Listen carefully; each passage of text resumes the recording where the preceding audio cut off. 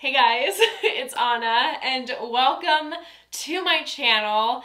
I wanted to say a huge thank you to all of you because we have hit 20,000 subscribers on this channel. I am so excited. I'm so grateful. Doing this gives me so much joy. I love every single part of it. Thank you for being here with me, sharing this passion together. I absolutely love it. So I'm gonna host a giveaway, an international giveaway. One of you will be winning a $200 gift card to Luckyscent.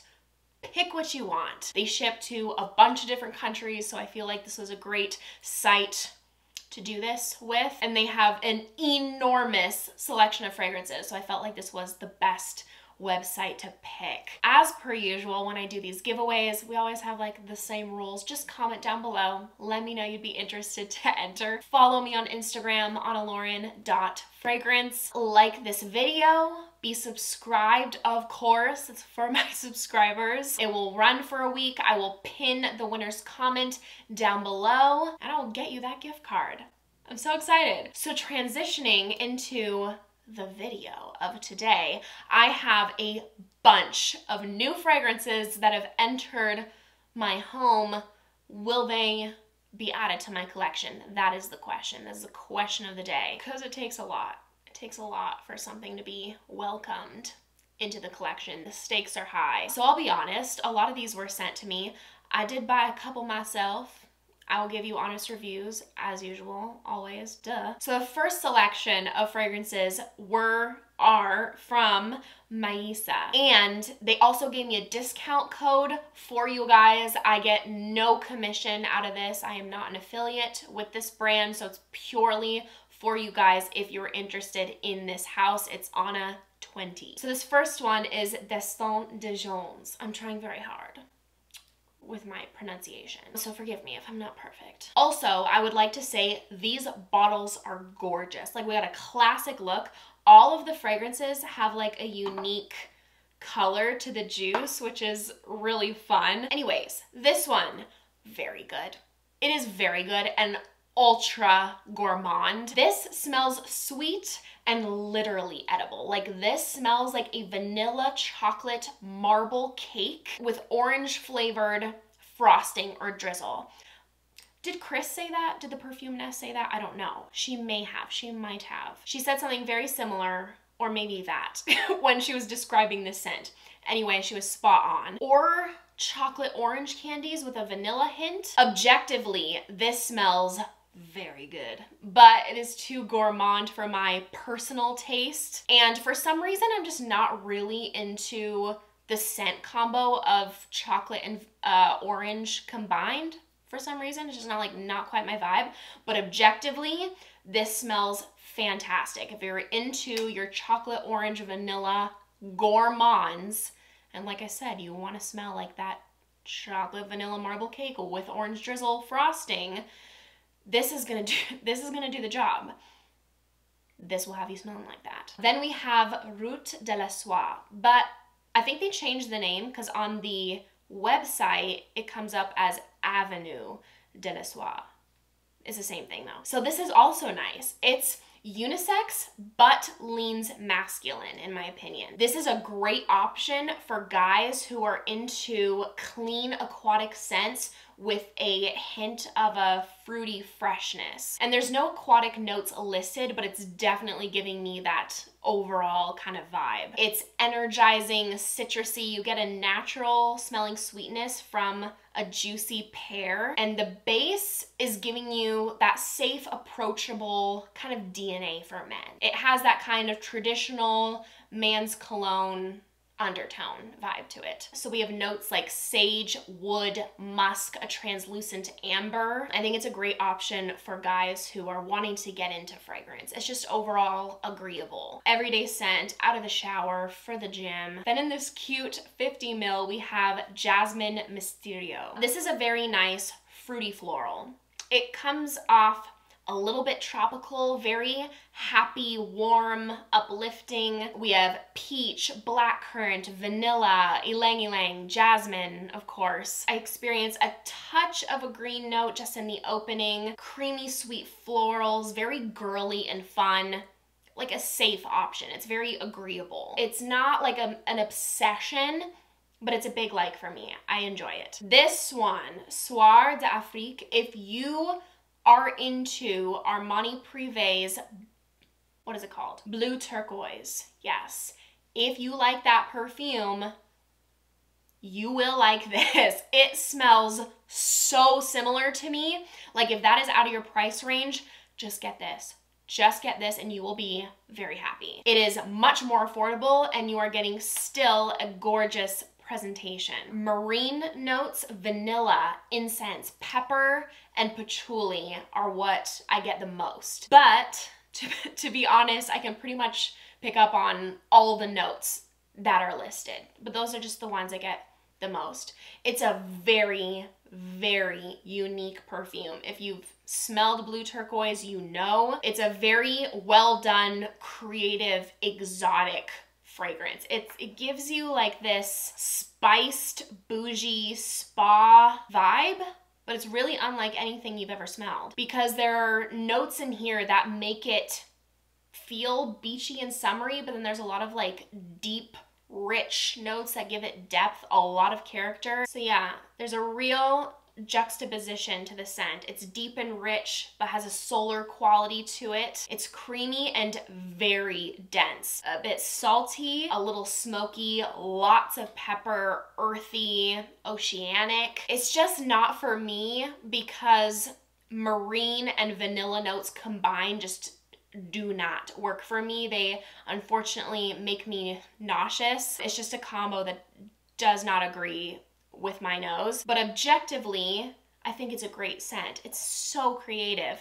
It's just that combo makes me queasy. I've tried like every kind of salty vanilla out there and they all just kind of leave me feeling that way. It's a special scent though.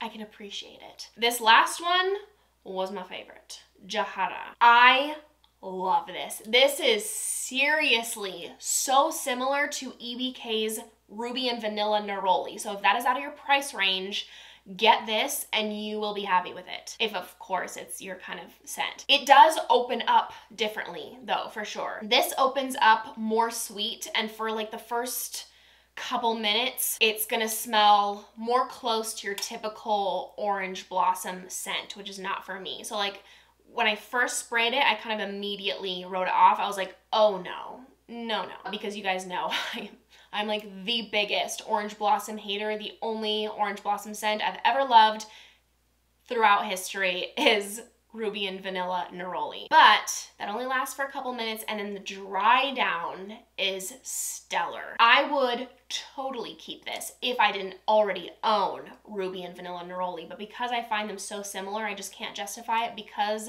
that fragrance is so strong. Like it's going to take me forever to get through a 100 ml bottle. So I'm gonna gift this to someone else that I think would really enjoy it. But this has that expensive, refined orange blossom. Like, oh my gosh, it seriously smells upper class, champagne-like, vanilla, amber, sparkling citruses, patchouli. It's sweet, but classy. It has amazing performance, and this is a fragrance that you could absolutely wear year-round, except it's not something I would recommend for hot days. By the way, if you were interested in this house, they have so many different fragrances, and you wanted to kind of like test them first, they do have body sprays available that are at a much more affordable price than these. If you kind of wanted to like try before you fully commit, you can get a body spray first. Next up, I was sent the 2 newly launched fragrances from Soulja Boy. I'll just say here, I'm starting out with the fragrances that were sent to me. I will let you know once I get to the ones that I bought myself. For transparency, I first want to go over the packaging before I get into the scents. So when I received these, the bottles themselves are nice. They're heavy, they're glass, they're good quality. However, these both retail for $250, which is definitely an expensive fragrance. That's a niche price point, and I got nothing against a pricier fragrance. You just got to make sure everything is on point to justify that price. And I have to say, I was really disappointed by the caps that you get with these. This is incredibly light plastic. Like, with both of them, the quality is really not there with the caps. Actually, both of them inside, the paint is chipping off. Both of them were actually leaking a bit from the nozzle when I received them.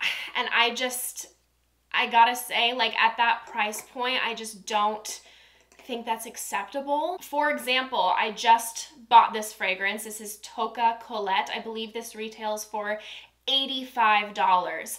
And this is a heavy metal intricate cap, you know, that you can get at Sephora. So I hope that they take that into consideration and change that in the future so that the price tag reflects what you're getting. And currently, like, I have gold flakes all over my pants just from taking this cap on and off. Getting into the scent, I will start with the For Her fragrance. It's pleasant smelling on the skin. I don't like how it smells out of here, but it smells like an extremely general, fruity, musky floral. Definitely smells designer. It definitely doesn't stand out to me. It's nothing new or exciting. You can get a fragrance that gives off this vibe at a much more affordable price point. So we have mandarin, strawberry, gardenia, vanilla, musk, and rose, but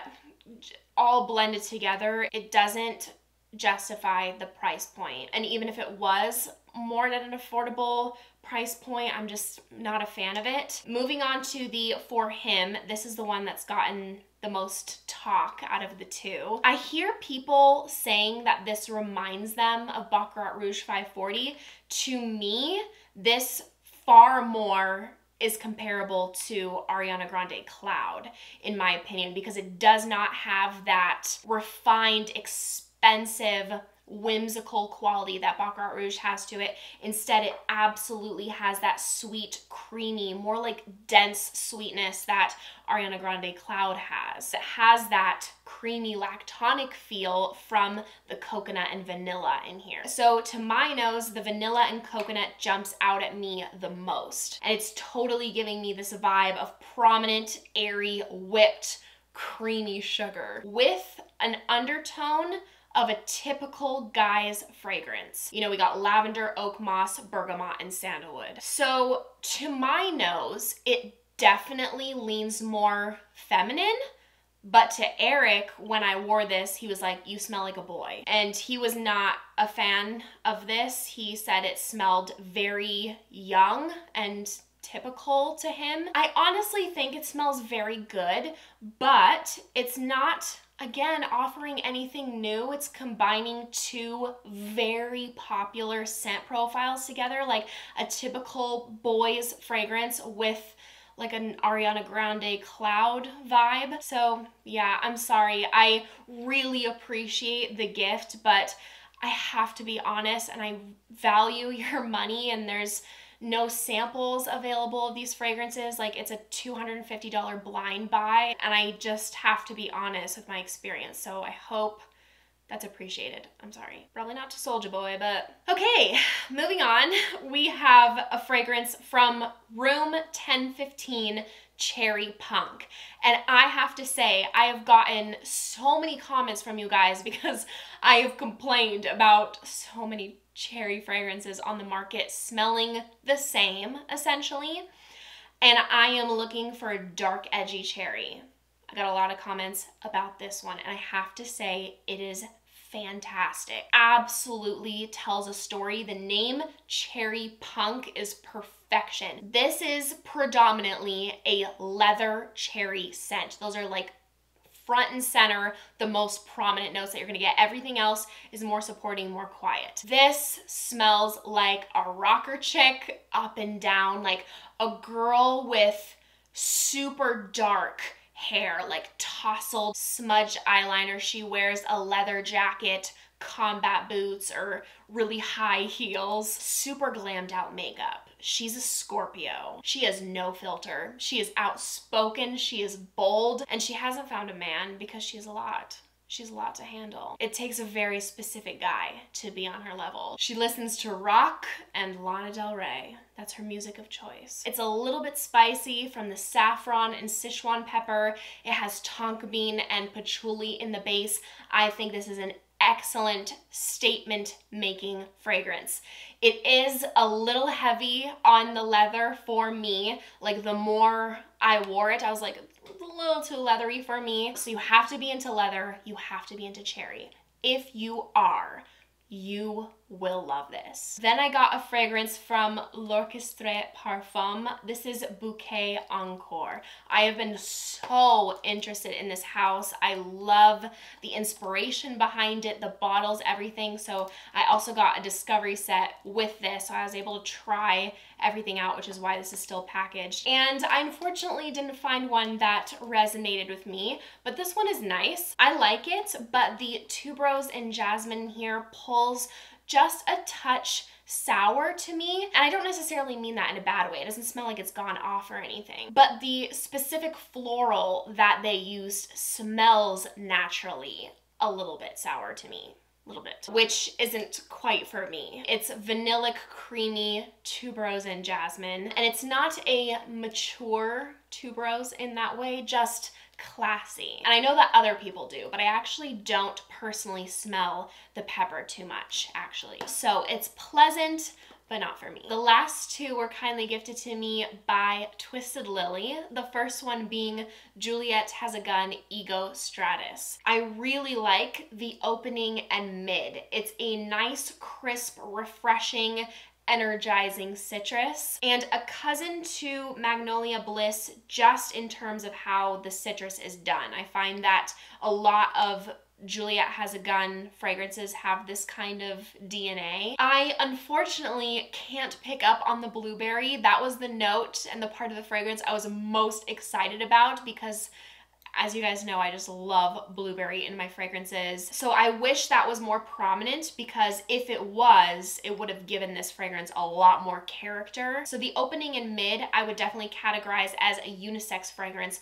but the dry down leans masculine in my opinion. A fresh aquatic vibe, slightly salty, clean, musky, fresh citrus. I get gin and tonic vibes a little. After about 2 hours, I would say the C notes really kick in and gives the fragrance a prominent salty mineral vibe. So overall, I think it's a nice fragrance. If it stayed more like the beginning stages, I would keep it, play around with it more. But the dry down does lean masculine, and that kind of mineral vibe gets to be a little too much for me.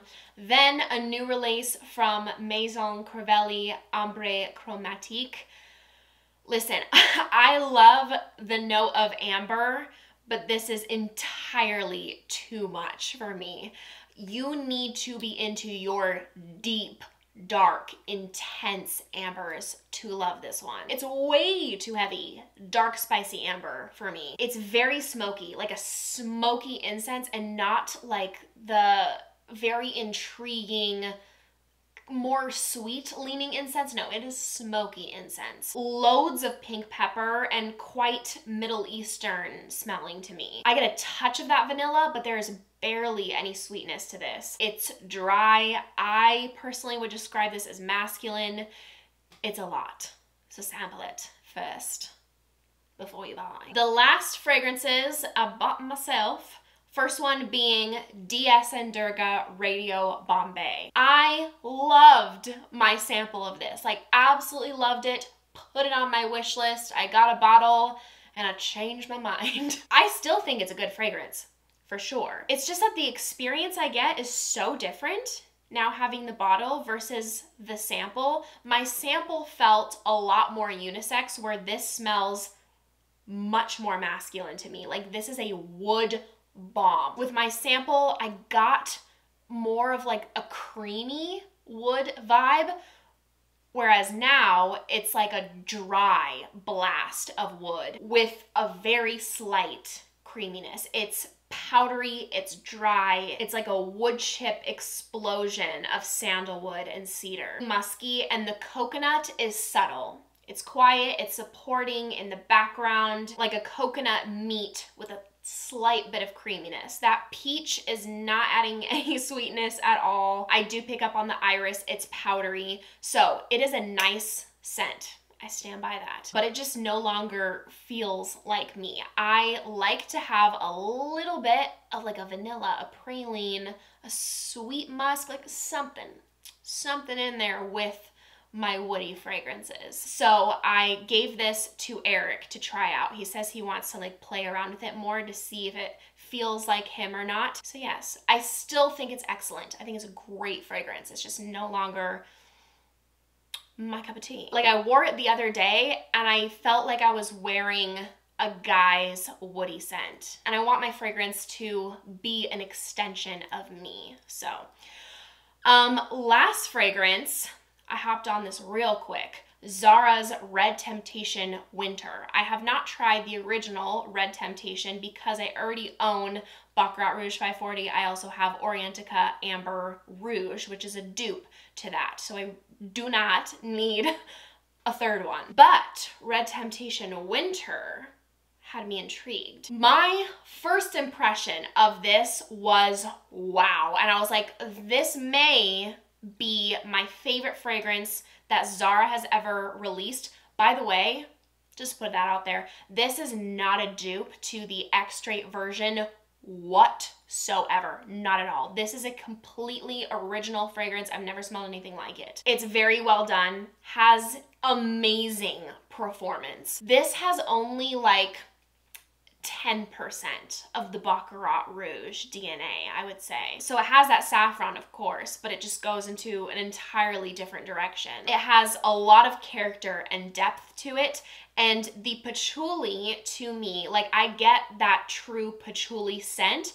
but then there's also part of the patchouli that leans chocolatey to me, like a dark cocoa powder note. Rich cedar, intense earthy patchouli, spices, and some jasmine. The main things I get are the sweet notes, patchouli, and saffron, in that order. And the patchouli is very intense. The more I wore it, the more it just became too much for me. So the blast of earthy patchouli with the dark, dry cocoa powder mixed with the dense sweet notes, it just all together became too much for me. Yet, I'm still impressed. They went outside the lines with this one. It's truly original, and I do think it's good. It's just not a safe blind buy. Well, I mean, it's an affordable fragrance, so like, you can still go for it, but I'm just saying. So that wraps it up. Thank you guys so much for watching. If you enjoyed, make sure to give this video a big thumbs up and make sure to subscribe down below if you haven't already. If you want to see me in any more videos, I'd appreciate it so, so much. I hope you guys are having an amazing day, and I hope to see you in my next video. Bye.